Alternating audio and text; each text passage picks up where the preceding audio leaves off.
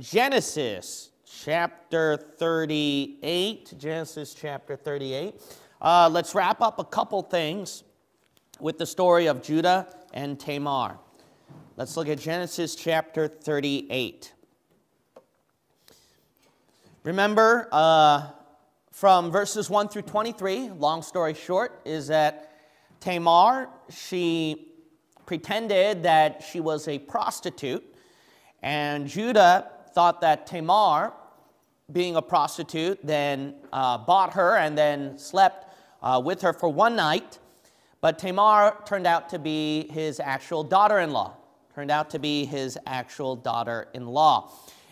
When Judah found out, then he's about to get upset. We're going to look at verse 24. And it came to pass about 3 months later, so meaning that it just so happened, that phrase, and it came to pass, always means that. 3 months later, that it was told Judah, saying, Tamar, thy daughter-in-law, hath played the harlot. And also, behold, she is with child by whoredom. And Judah said, bring her forth and let her be burnt. So, what happened was, it was told Judah that Tamar, his daughter-in-law, played the prostitute. And then the people told her that, hey, lo and behold, Tamar, she's with child through that fornication that you've done. So Judah, he was so upset that he said, hey, bring her forward and then let her be burned. So that's what happened. Continuing on, so when we read this passage, Judah, he says, bring Tamar forward and then burn her alive. Now, this is following the book of Leviticus chapter 21. Basically, if there's a woman who played as a prostitute, then the Bible says that she was supposed to be burned. So Judah, he's following that kind of regulation, so to speak, or that seemed to be a common sense rule during the ancient times. Let's look at Leviticus chapter 21. Leviticus chapter 21, and then verse 9.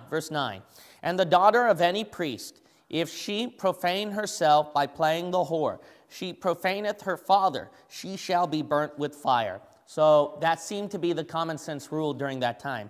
Now there's something interesting right here, is that this rule applies for the priest's daughter, not just any girl. Now remember that Tamar, this might be interesting. Now, I don't really believe in this, but I do believe in giving you the full information.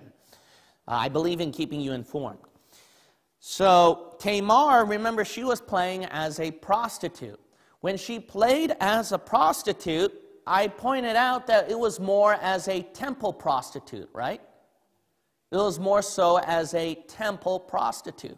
So, if it connected to the priesthood or the temple, then Judah, he was thinking in his mind that acting as the priest's daughter, but acting like a temple prostitute, she should be burned. So maybe Judah is following more literally Leviticus 21 than we think.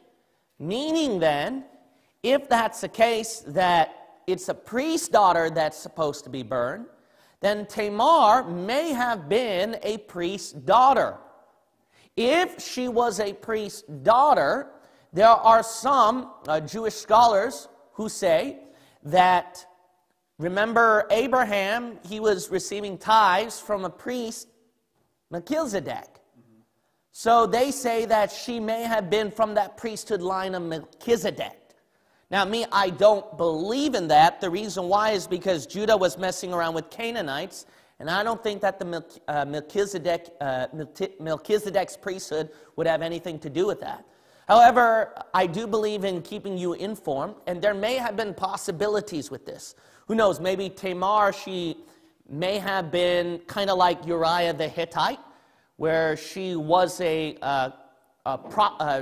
converted Canaanite. So from a Canaanite joining into a saintly lineage. Or it could be that Melchizedek's line has been tainted somewhere along the line. However, that's pretty much of a stretch, so I don't really believe in that, but I believe in keeping you informed. So that was one interesting note. All right, going back to Genesis chapter 38, we look at verse 25. When she was brought forth, she sent to her father-in-law, saying, By the man whose these are, am I with child? And she said, Discern, I pray thee, who are these? Whose are these? The signet and bracelets and staff. So the text reads that when Tamar was brought forward, then she sent forth for her father-in-law by telling him the message as soon as the father-in-law came, by the man whose these are. So then she's pointing out, remember the signet, bracelets, and staff that Judah gave to Tamar. She says, whose these items are, am I with child? By which man am I with child from these items that I made the deal with? She says, discern. So tell me, I beseech you, who are these? The signet, the bracelets, and staff. Verse 26, and Judah acknowledged them and said, she hath been more righteous than I. So Judah, he acknowledges the items that Tamar proved in front of the eyes of the audience. And then he admits that Tamar is more righteous than he is. Now that's a huge confession from Judah. He could have lied. He could have gotten away with it. No one would have known what would have happened except him and his friends. But he acknowledged in front of his friends, he didn't hide it, and admitted that Tamar is more righteous than he is. That's quite a confession. He didn't just say that I'm in the wrong. He didn't just plead guilty and was silent about it. He admitted that she was more righteous than he is. That's quite a confession. That showed his humility. That is the greatest act that anyone could do that God would actually honor, believe it or not. Now, Judah, there is no doubt that he sinned greatly against the Lord. If you ever thought about why God would not put Christ's lineage through Joseph's line, rather than Judah's, why did God choose Judah?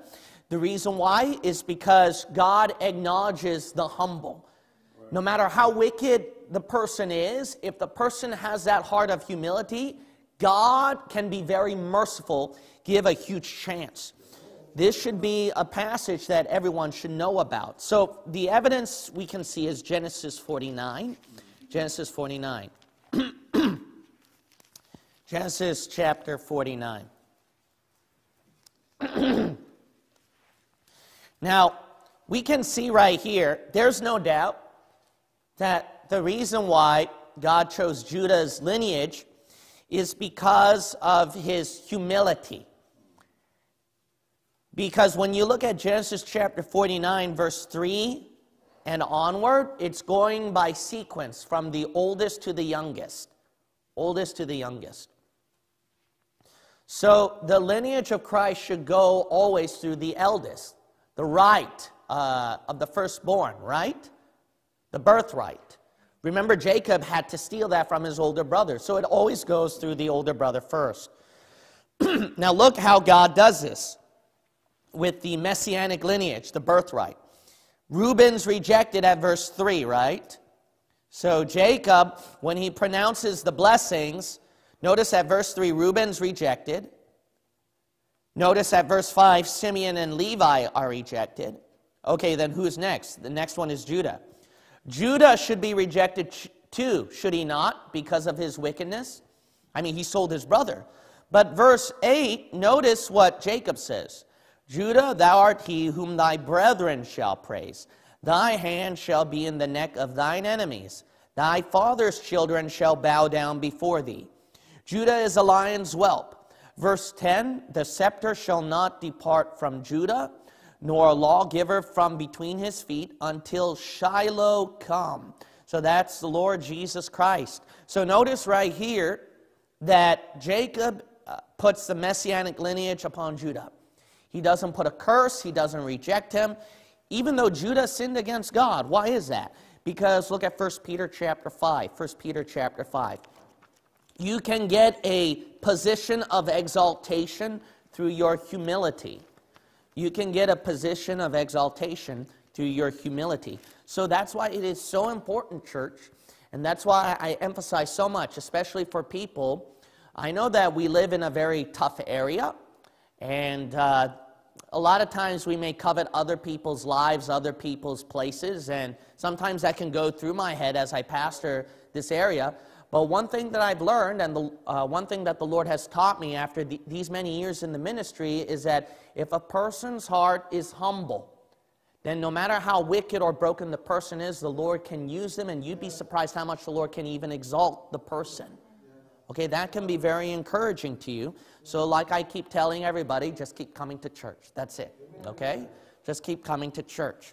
Look at 1 Peter chapter 5 and verse 5. The Bible says, "Likewise, ye younger, submit yourselves unto the elder. Yea, all of you be subject one to another, and be clothed with humility. For God resisteth the proud, and giveth grace to the humble. Humble yourselves, therefore, under the mighty hand of God." Notice that he may exalt you in due time. So he will exalt you. He will exalt you in due time, at the right time. He never does it at the wrong time. He does it at the right time. So let's go to Genesis 38. Genesis 38. So it's a huge lesson to learn from Judah's example. No, I mean, his sin is very grotesque. His sins are probably what majority of church members here wouldn't do. But notice right here that the Lord puts him as a positive reference in the Word of God. So let that be a hope to any of you. When we look at verse 27, Genesis 38:27, "And it came to pass in the time of her travail, that, behold, twins were in her womb." So verse 27, the phrase, "and it came to pass," again, it just so happened that during the time when she's about to give birth to twins, travail, meaning her pain, giving birth to children, that lo and behold, she has twins in her womb. "And it came to pass when she travailed, that the one put out his hand, and the midwife took and bound upon his hand a scarlet thread." Okay, I'm going to interpret each and every word in the verse. This is, after all, verse by verse, word for word Bible study, so I will do my part. Verse 28, it's basically saying that it just so happened that when she was in pain, she's giving birth in pain, that's what travailed means, that one of the twins in her womb put out his hand. So it's a male boy. When the hand came out, the midwife, so the midwife is the one who takes care and then helps bring forth the baby out of the womb. And then she took a thread and bound a red thread, that's a scarlet thread, upon his hand, saying this came out first. So the reason why the midwife tied that red thread upon the baby's hand is to point out that this baby is the one that came out first, so that they can find out which one is the older one.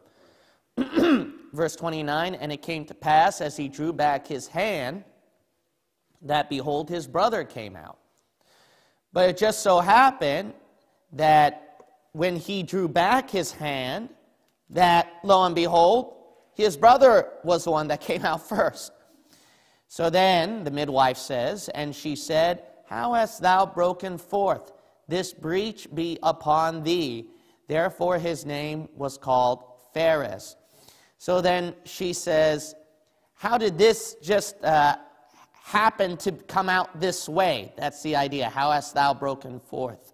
So how did you come out first? That's the idea. So this breach be on you. So then she calls the baby's name Phares. Therefore his name was called Phares. Phares means breach. And afterward came out his brother that had the scarlet thread upon his hand, and his name was called Zerah. So after Phares came out the brother, the one with the scarlet thread on his hand. And that baby's name was called Zerah. So Zerah means sprout. The Zerah means sprout. There's a picture here that we can compare when we go to Joshua chapter 2. Joshua chapter 2. There's a picture here. Tamar, she pictures so much, or she foreshadows Rahab. Tamar pictures and foreshadows Rahab, because Rahab in your Bible, for some of you who don't know, she was actually a prostitute as well. But she became the mother in the line of the Messiah, Jesus Christ. Now, Tamar, she played the prostitute, but in her line, Phares came out the lineage of Jesus Christ as well. Not only that, both of these prostitutes, so to speak, also had connections and used a scarlet thread before. They used a scarlet thread before, or a scarlet rope. Look at Joshua chapter 2. Joshua chapter 2, verse 21. And she said, according unto your words, so be it. And she sent them away, and they departed. And she bound the scarlet line in the window. So notice that we see a picture of God's mercy and grace. So we see God's mercy and grace upon a prostitute right here, Tamar, and then as well as Rahab. This bears much to like what Jesus said to the Jews. He said that the prostitutes made entrance to the kingdom of God before you. Why did he say that? Because he's thinking all the way back to Tamar and also Rahab. So truly these people made their way to heaven first before these Pharisaical leaders did. So Genesis chapter 38 is a great picture of God's mercy and grace. And then also a typology of Jesus Christ, his sacrifice, his blood shed, which shows redemption and grace. We see redemption pictured again right here. Genesis 38 is a great example of that. We are now in Genesis 39. Genesis chapter 39. All right, we're going to start off at verse 1, Genesis 39 and verse 1. And Joseph was brought down to Egypt, and Potiphar, an officer of Pharaoh, captain of the guard, an Egyptian, bought him of the hands of the Ishmaelites. So, meaning Joseph was brought down to Egypt. Potiphar, he's an officer of Pharaoh. He's also captain of Pharaoh's guards. And obviously Potiphar's an Egyptian. He bought Joseph from the Ishmaelites' hands, which had brought him down thither. So the Ishmaelites obviously were the ones who brought Joseph down to Egypt.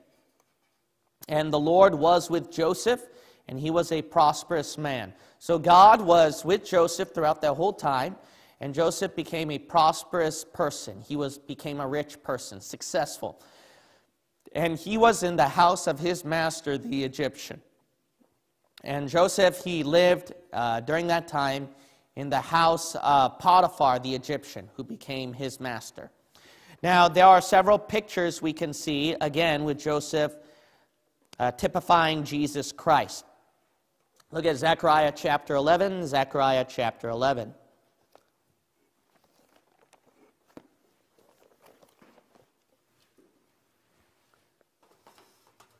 Zechariah chapter 11. Joseph is probably the greatest typology of Jesus Christ more than anyone else in the Bible. More than anyone else in the Bible. So we see that repeated again in the book of Genesis chapter 39. We're going to look at Zechariah chapter 11 and then verse 12 through 13, verses 12 through 13. So notice right here that Joseph, like Jesus Christ, was sold out. They were both sold out. Zechariah chapter 11, verse 12 through 13, the Bible says, And I said unto them, If ye think good, give me my price, and if not, forbear. So they weighed for my price 30 pieces of silver. And the Lord said unto me, Cast it unto the potter, a goodly price that I was priced at of them. And I took the 30 pieces of silver, and cast them to the potter in the house of the Lord. So sold. Jesus Christ was sold like Joseph. Another example is Acts chapter 10, verse 38. Acts chapter 10, verse 38. We saw from verse 2 of Genesis 39 that God was with Joseph, right? That's what the verse said. So verse 1, Joseph was sold out. Verse 2, God was with Joseph. Same thing, God was with Jesus Christ. Look at Acts chapter 10, and then we'll read verse 38. The Bible says how God anointed Jesus of Nazareth with the Holy Ghost and with power, who went about doing good and healing all that were oppressed of the devil, for God was with him. All right, let's go back to Genesis 39. Genesis 39. So Joseph pictures so much of Jesus Christ again. There's going to be so many verses, so just be prepared to write them down. There's so many pictures right here that Joseph symbolizes or equates with Jesus Christ through typology, obviously. When we look at verse 3, the Bible says, and his master saw that the Lord was with him, and that the Lord made all that he did to prosper in his hand. So that's self-explanatory. Joseph's master saw that God was with Joseph, and that God made sure everything Joseph did succeeded, whatever Joseph put his hand at. We're going to look at John chapter 10, verse 41. John chapter 10, verse 41. People saw that God was with Joseph. People saw that God was with Joseph. And then we're going to see right here, people see that God was with Jesus Christ.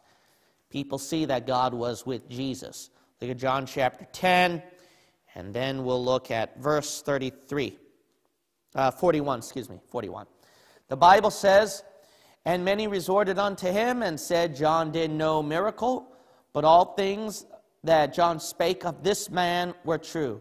And many believed on him there. So notice right here that the people, they see that whatever John prophesied about Jesus Christ, about God's hand upon Jesus Christ, they saw it come to pass, and because of that, they believed on Jesus Christ. Another one is Isaiah 53, Isaiah chapter 53, verse 10. Isaiah chapter 53, and then we'll read verse 10. Whatever Joseph put his hand on, it prospered. Whatever Christ put his hand upon, it prospered. Isaiah chapter 53, verse 10. Notice that the prophet Isaiah prophesied about the future Messiah, yet it pleased the Lord to bruise him. He hath put him to grief. When thou shalt make his soul an offering for sin, he shall see his seed, he shall prolong his days, and the pleasure of the Lord shall, notice, prosper in his hand. Exactly word for word, like Genesis chapter 39, verse 3, the Lord made it prosper in his hand. The wording is uncanny. All right, go back to Genesis 39. Genesis 39. We'll look at verse 4. There's no doubt that there's a divine author to all of this. It's not separate authors writing their own opinions. There's no doubt a divine author. What he wrote in Genesis, he was writing the same thing Isaiah. He had those things in mind. We're going to look at Genesis 39, verse 4. And Joseph found grace in his sight, and he served him. So Joseph was able to find grace in Potiphar's eyes, Potiphar's sight. So Potiphar was gracious with Joseph, and Joseph served Potiphar, and he made him overseer over his house, and all that he had he put into his hand.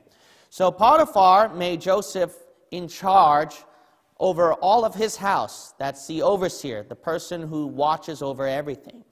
Everything that Potiphar had, he put it in Joseph's hand. Why? Because he saw how God prospered Joseph's hand. So why not put everything he has to Joseph's hand so that he can become richer himself?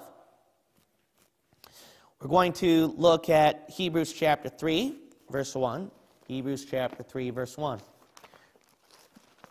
So Joseph was made charge over everything in his house, in his master's house. Jesus Christ is also made overseer. Everything in the master's house is given to Jesus Christ as well. Hebrews chapter 3, verse 1 through 4. Wherefore, holy brethren, partakers of the heavenly calling, consider the apostle and high priest of our profession, Christ Jesus, who was faithful to him that appointed him, as also Moses was faithful in all his house. See that right there? So notice that the Father appointed Jesus like the example of Moses, was faithful over all the house. Keep reading. For this man was counted worthy of more glory than Moses, inasmuch as he who hath builded the house hath more honor than the house. For every house is builded by some man, but he that built all things is God. So notice right here that God is the one who built the entire house, but then Jesus Christ is the one appointed as the one in charge over all the house. Okay, returning back to Genesis. 39:4. Genesis 39:4. Notice right here the verse says, as I mentioned to you before, and Joseph found grace in his sight. Now go to Psalm 45. Psalm 45. Notice that the Lord Jesus Christ found grace in his sight. Psalm 45. And then we'll look at verse 2, Psalm chapter 45. We'll read verse 2. Notice the prophecy that's given about Jesus Christ himself. Thou art fairer than the children of men, verse 2. Grace is poured into thy lips, therefore God hath blessed thee forever. All right? He's found grace. Jesus Christ has found grace as well. We're going to look back at Genesis 39 and then verse 5.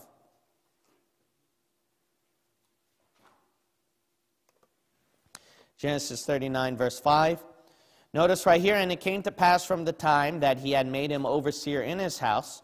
So it just so happened that at the time Potiphar made him in charge, the watcher over everything in his household and over everything he had, that the Lord blessed the Egyptian's house for Joseph's sake. So God blessed Potiphar, the Egyptian's home, for Joseph's sake. Now, notice right here, we're going to look at Ephesians 4:32. Ephesians 4:32. Notice that God blessed others for Joseph's sake, as God blessed others for Jesus' sake as well. God blessed others for Jesus' sake. Definitely not for your sake and mine, all right? It's because of Christ's sake. So look at Ephesians 4:32. This is good. This is why we receive God's forgiveness, his blessing. Ephesians 4:32. And be kind one to another, tender-hearted, forgiving one another, even as God for Christ's sake hath forgiven you. That's wonderful, man. That's a wonderful promise. All right, let's go back to Genesis 39. Genesis 39. Because if Jesus Christ was not there, God would never have forgiven us. We would all burn in hell. Same thing with Potiphar. If he had not Joseph there, God's blessing hand of blessing would not fall upon his household. Okay, we look back at Genesis 39 and verse 6. Verse 5, let me finish that part. And the blessing of the Lord was upon all that he had in the house and in the field. So God's blessing was on everything Potiphar had in his own home and outside in his fields as well, because of Joseph's sake. Verse 6, and he left all that he had in Joseph's hand. So Potiphar, you talk about him trusting Joseph that much. He left everything in Joseph's hand. And he knew not aught he had, save the bread which he did eat. You talk about this man really trusted Joseph.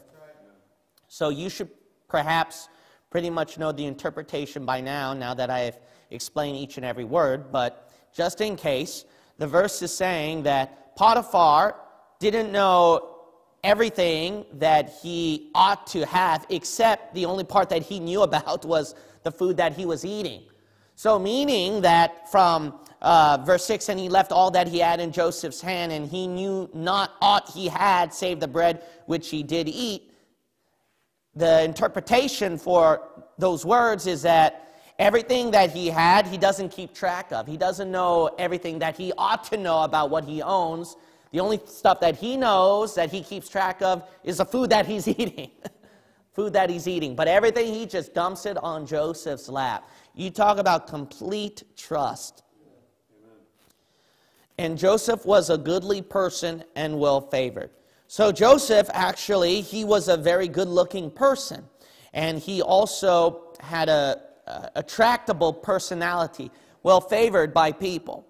So a person like that, then the devil starts to move, okay? We look at, let's see right here. In verse 6, we're going to read verse 6 now. Matthew 28. I forgot to show you the picture. Matthew chapter 28. Matthew chapter 28. So all of Potiphar's was delivered to Joseph. All of the father's is delivered to Jesus Christ. Look at the book of Matthew chapter 28.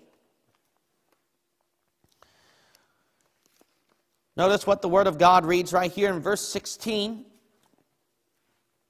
Then the 11 disciples went away into Galilee, into a mountain where Jesus had appointed them.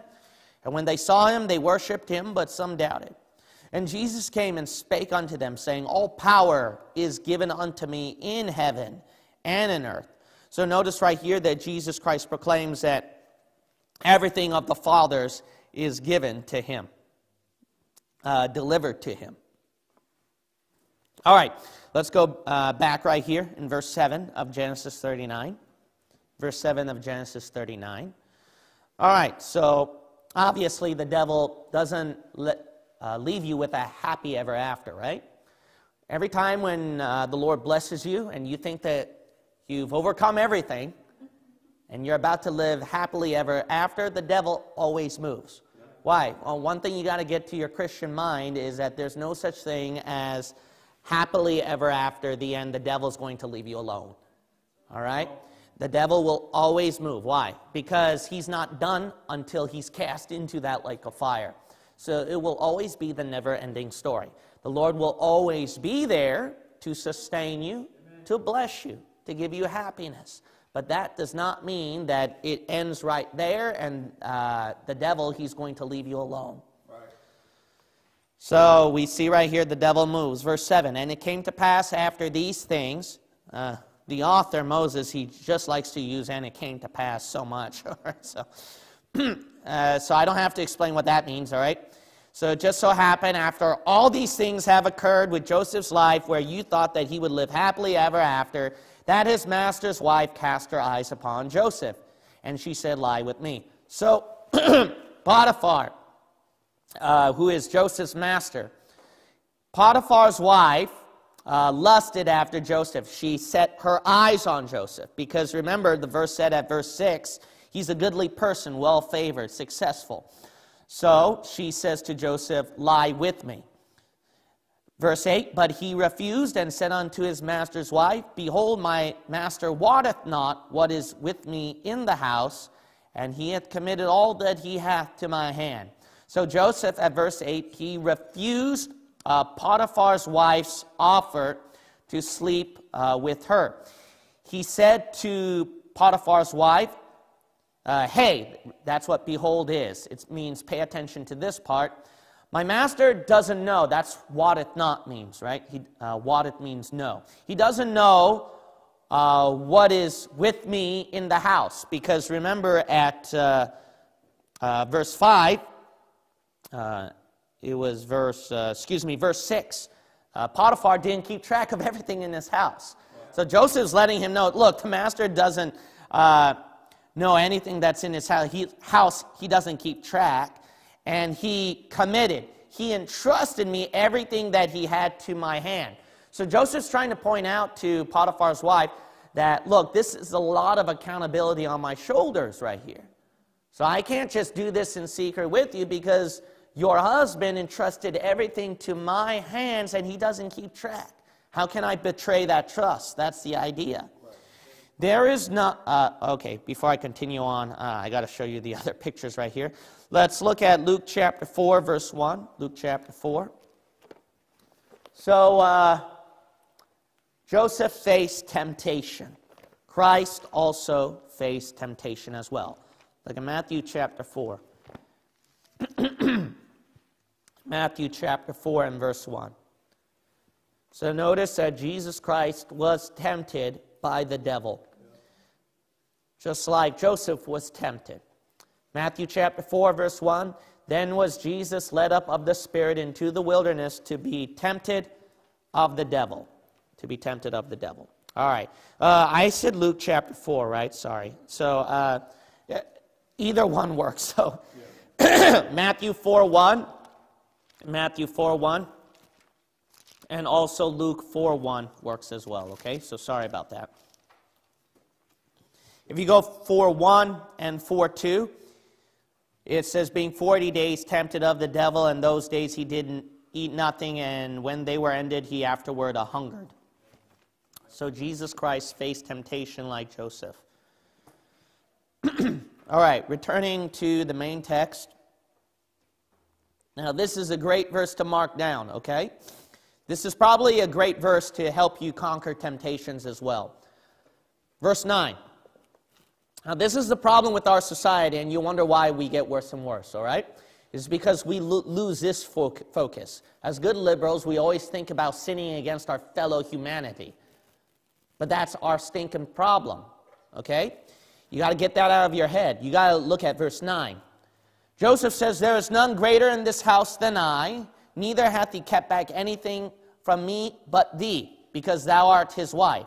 So Joseph's saying that no one has a greater position in this house than me, and Potiphar didn't keep back anything from me. He's again trying to explain his accountability, his responsibility right here. The only thing that Potiphar kept back anything from me is but you. The exception is you. That's what Joseph said. Because you're his wife, obviously. So the wife has a higher position. This is good. How then can I do this great wickedness and sin against your husband? Is that what it said? No, it didn't say that.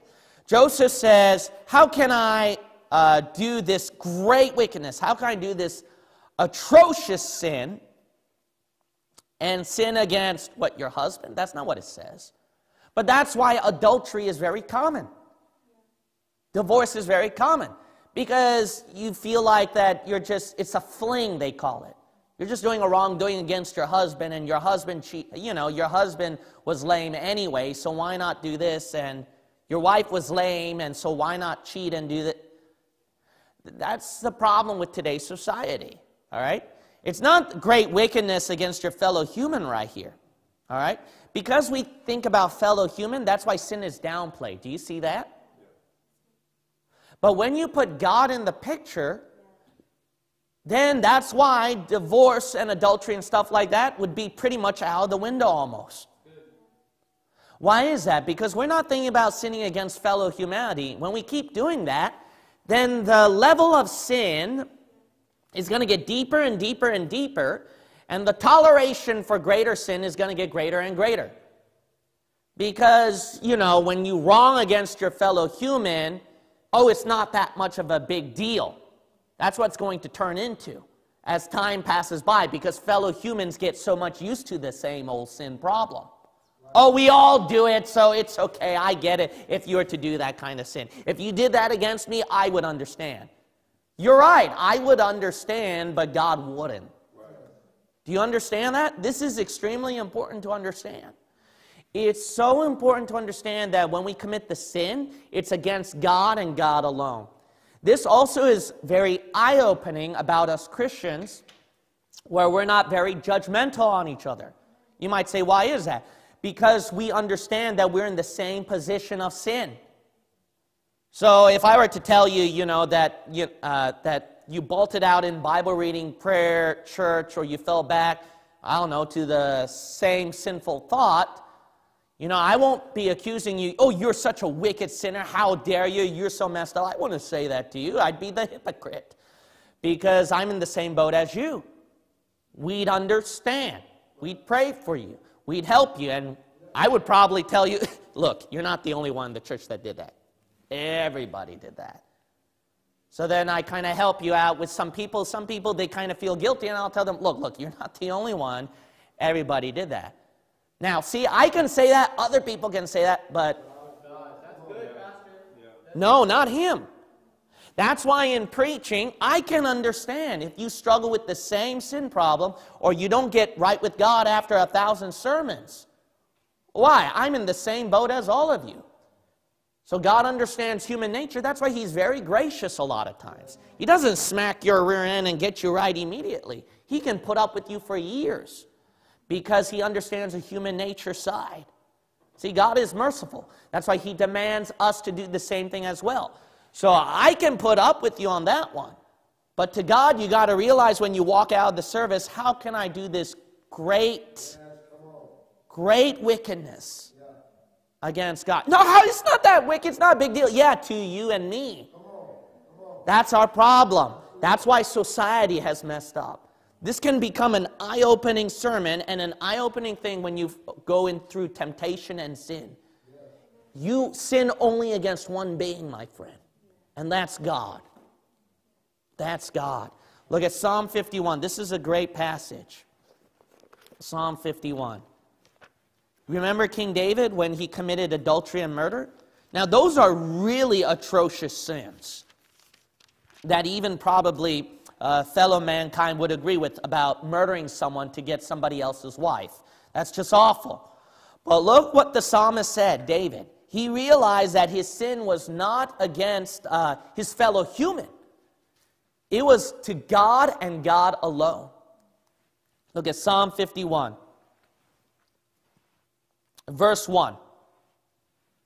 Have mercy upon me, O God, according to thy loving kindness, according unto the multitude of thy tender mercies, blot out my transgressions. Wash me thoroughly from mine iniquity, and cleanse me from my sin. For I acknowledge my transgressions, and my sin is ever before me.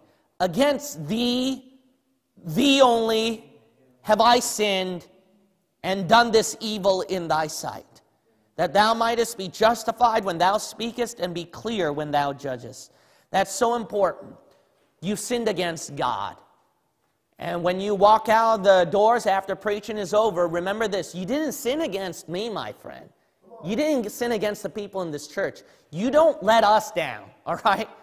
Because we've all been through the same road before, all right? And we're probably struggling with the same things as you are. There's only one person you've let down, and that's God as soon as you walk out those doors. This is really good to keep in mind. Now, I want us to understand this is another eye-opening thing. Of course, this is not to say that David, he did sin against Uriah, Bathsheba. If someone did you wrong before, for example, then obviously that person sinned against you and must be reconciled. But what does that mean then? Thee only have I sinned. The idea is this. If God did not even exist, do you realize there's no such thing as right and wrong? The existence of God demands morality. That's even brought up in debates among Christian apologists and even scholars today. The demand for the existence of God is morals. Do they exist or they don't? They only exist if there is a God. See, so because God exists, that's why sin exists and right exists. That's why when you commit the sin, you transgress only against Him. Because no matter how much wrong you do your fellow human being, that don't exist if there's no God. This should be very eye-opening to you. So remember this, you only sinned against God. That's the idea. The only reason why you would sin against a fellow human being is because God exists. That's the idea. So sure, you might do me wrong, I might do you wrong, but that can only exist if God exists Himself. So ultimately, it all transgresses against Him. Do you understand that? If you wrong somebody else, you wrong God. In Genesis 6, when violence was in the earth with those days, everybody was killing each other. You know who they were transgressing against? God. It's not fellow human beings killing off each other. You're sinning against fellow humans. No, it's God that they're transgressing. That's got to be the most eye-opening thing that the world's got to get. But the world will never, ever get that. They will always remain humanist. Their scholarship, their education will always remain humanist. And when they remain that way, and they don't acknowledge that they sinned against the high being God, that's why they're all going to burn in hell after they die. Genesis chapter 39. Now we go back. My sermon's over. Genesis chapter 39. And then we'll look at verse 10. Genesis 39, verse 10. All right. The Bible says, and it came to pass, as she spake to Joseph day by day, that he hearkened not unto her. So it just so happened that Potiphar's wife just spoke to Joseph day after day, tempting him. But Joseph did not hear her out. He would not listen to her, to lie by her or to be with her, to sleep with her or to be even around her, not even around her presence. And it came to pass about this time, it just so happened around that time that Joseph went into the house to do his business. So Joseph's just minding his own business in the house. And there was none of the men of the house there within. So nobody was there in the house with him. Okay, you can smell trouble. You can guess what will happen, the wording of that. Verse 12, and she caught him by his garment, saying, lie with me. So Potiphar's wife, she takes that opportunity, grabs him by his clothes, telling him, lie with me, and he left his garment in her hand and fled and got him out. But Joseph left his garment behind in her hand and ran away and got himself out of there. Okay, so look at Hebrews 4. Hebrews 4:15. Hebrews 4:15.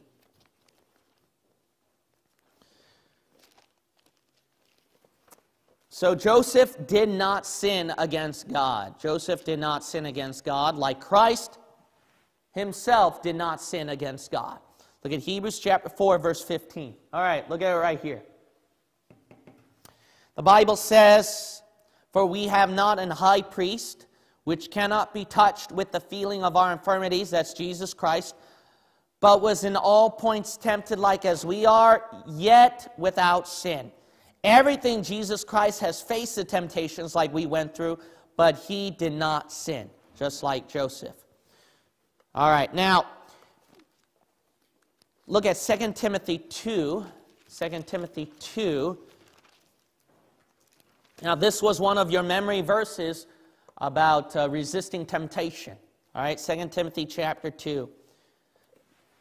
Now, what's very important to understand, if you want to have victory against temptation, it's not about, oh, I got to man it out, I got to tough it out, and then I got to just beat it. No, no, no. You have to play the coward. It's so important to play chicken and get yourself out of there. That's what Joseph did. Joseph, he played chicken. He got himself out of there. He ran away. He didn't pretend that he was all charismatic and said, I will bind you, Satan, in the name of Jesus Christ with a chain. No, Joseph got himself out of there. You wonder why so many charismatics are caught in scandals. Yeah, right. Okay? Yeah, because they thought they could face it. They can control it. They can manage it. Yeah, they got caught in a load full of trouble. Yep. 2 Timothy chapter 2 and verse 22.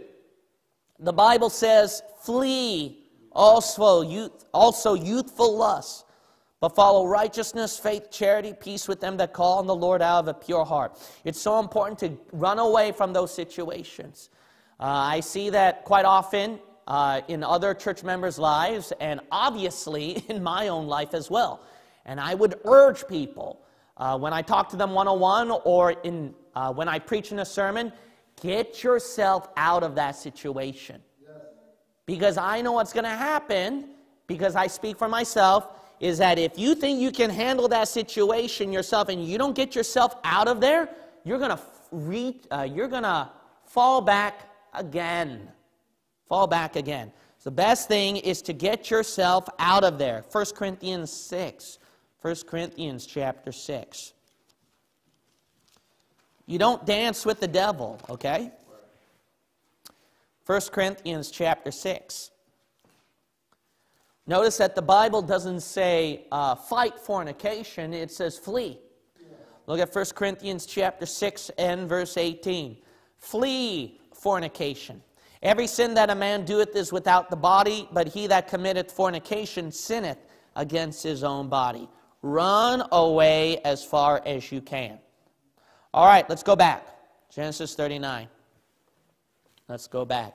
Genesis 39. And then we'll look at verse 15. Genesis 39, 14 and 15, 14 and 15. The Bible says that she called unto the men of her house. So Potiphar's wife, she makes a big show now. So she calls everybody, all the men inside her house, and spake unto them, saying, so she says to all of them, see, he hath brought in an Hebrew unto us to mock us. He came in unto me to lie with me, and I cried with a loud voice. And it came to pass, when he heard that I lifted up my voice and cried, that he left his garment with me and fled and got him out. So meaning right here that she was saying in verse 14 and 15, see, look at right here. So she's trying to show them all her distressed state, and she's holding Joseph's garment, remember? So she's trying to say, see, look at right here. Potiphar brought a Hebrew here to all of us, so she's trying to get all the Egyptians on her side, see? So notice this stereotyping, okay, that she's trying to do against the Jews. So before the particular group of people whine about, people treating them in a racist manner, you got to realize since ancient times, their ancestors did the same thing, okay? Let's just say that. You know why? Whether you believe it or not, even today, you can pretend you're not, but even today, everybody still has an R problem, okay? From ancient times to now, okay? Yeah. That's the problem with people, is that they pretend they are not. But notice right here that the Egyptians, they had the stereotype against the Jews, so she's trying to summon them that way, that the Jews right here, they're mocking all of us. All of us. This Joseph came to me to try to sleep with me, and then I cried out with a loud voice, oh, save me. And then it just so happened that when Joseph heard that I gave out my voice and cry out, that he left his garment with me and ran away and got himself out of there. Now that's a real dumb thing to do. That's a real dumb thing to do. Why would he leave his garment with her if he gets so scared and frightened by her crying out? He would grab his garment and get himself and the garment out of there. So this smells very strange, obviously. But who are they going to believe? At verse 16, and she laid up his garment by her until his Lord came home. Oh, see. Yeah. Verse 16. So she lays down. Okay, so she sets aside Joseph's garment, and she keeps it with her until Joseph's Lord, the master, so her husband, comes back home. And she spake unto him according to these words, saying, the Hebrew servant which thou hast brought unto us came in unto me to mock me. So Potiphar's wife, she's so demonic. Like, notice this mentality, this victimization where she's blaming her husband as well. You see that right there? This is a huge example of what I see from a... No, I won't say it, okay? I'll get in trouble online, okay? But anyway, right here. So she says, according to the same words, from verse 14 to her husband, that the Hebrew servant Joseph, that you brought here to all of us, came to me to mock me, to poke fun at me. Verse 18, and it came to pass, as I lifted up my voice and cried, that he left his garment with me and fled out. So it just so happened that when I lifted up my voice, so that I gave out a huge cry, that Joseph left his garment with me, and then he got himself out of there. And it came to pass, when his master heard the words of his wife, which she spake unto him, saying, after this manner did thy servant to me. Okay, meaning that in verse 19, it just so happened when Joseph's master heard the words of his wife, that she said to him, after this manner, meaning such and such, like I told you before, did your servant to me, these are the actions he did to me, that his wrath was kindled. So Potiphar was angry. So notice right here that Joseph was falsely accused. Go to Matthew 26, Matthew chapter 26. Matthew chapter 26, and verse 60. Matthew chapter 26 and verse 60. So notice right here that Joseph was falsely accused, just like Jesus Christ was falsely accused. Jesus was falsely accused as well. Look at Matthew chapter 26, verse 60. But found none, yea, though many false witnesses came, yet found they none. At the last came 2 false witnesses. So notice right here that there were false witnesses against Jesus Christ. Before he was crucified, he was falsely accused. Returning to Genesis 39 again. Genesis 39 again. Let's finish this chapter. Hopefully we can finish this chapter. Here we go.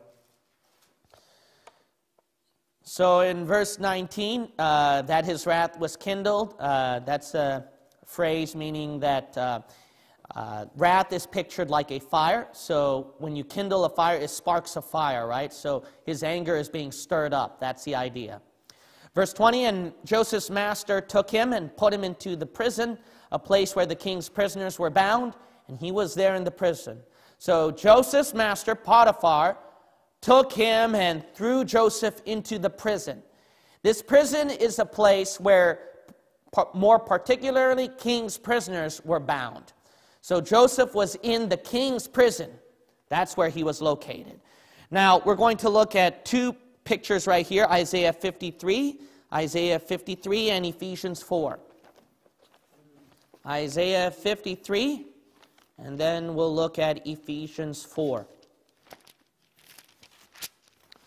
Now notice right here that Joseph was put into prison, just like Jesus Christ himself was put into prison. Look at Isaiah chapter 53. Isaiah 53, verse 8. The Bible says, he, Jesus Christ, was taken from prison and from judgment. All right. Notice also that Joseph, he was put into the king's prison. He entered the king's prison. Jesus Christ also entered the king's prison as well. Look at Ephesians chapter 4. Ephesians chapter 4. When was that, Pastor? Don't forget, God the Father had Abraham's bosom down there.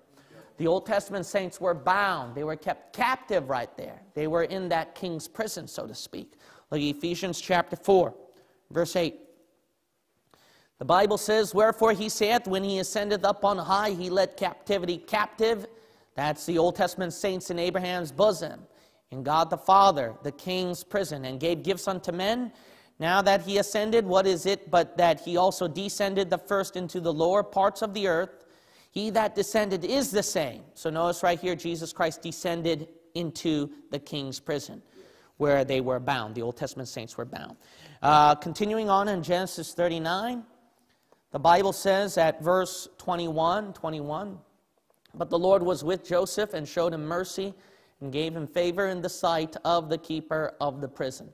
However, verse 21 shows that God was still with Joseph, and God showed mercy upon Joseph and made sure that the keeper of the prison, the warden, would find favor, that Joseph would find favor in his eyes, in the sight of the keeper of the prison.